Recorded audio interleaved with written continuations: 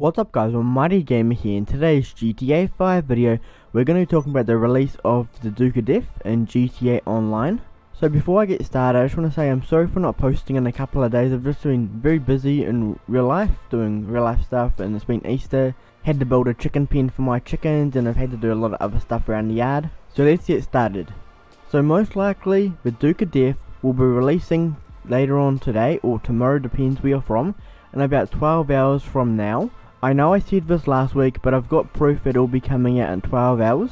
So if you watched my previous video, I talked about how Rockstar tweeted out saying the Duke of Death is now available in GTA Online, but then they deleted the tweet right after. Now most of you guys should know Yan. He knows someone inside Rockstar, and according to him, the Duke of Death is coming out on Tuesday as well, so tomorrow. He says, the awkward moment when you confused the release of Two Pajamas with the release of the Duke of Death. The later is coming Tuesday, by the way. So that's two things confirming that Duke of Death will be coming out today or tomorrow on Tuesday. So now for some information about the Duke of Death if you have no idea what it is. So it's pretty much the Duke, but with a heavily armoured body kit on it. So comparing it to the Karama, the Duke of Death is a lot better. It can handle a couple of explosions, and it can protect you from more weapons from the side, but not from the front.